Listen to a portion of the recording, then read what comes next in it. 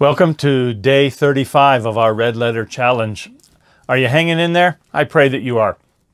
I pray that finally and ultimately that this has been a blessing and is a blessing to you, encouraging you to get back into the Word of God, listen to the words of Jesus, be empowered by Him to share His love, to shine His light, and to welcome all. The red letter words for today from Matthew chapter 25, verse 35.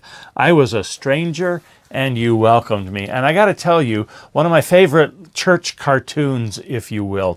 It's a single frame, and it is in the pews, a close-up of two people in a pew, and kind of off to their side and looking down on them is another couple.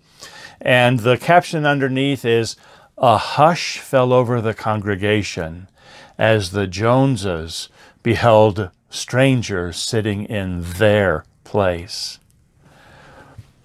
Now, maybe that'll make you smile, because when you go to church and come in for a worship service, you kind of gravitate to your own special spot. I know I do.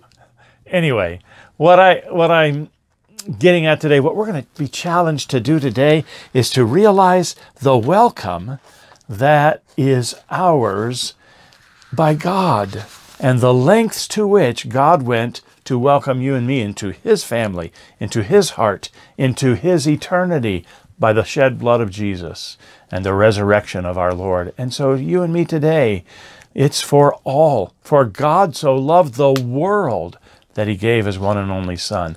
That's the welcome, the grace that we are privileged as followers of Jesus to extend to others. God bless you today as you grow in that challenge and in that blessing.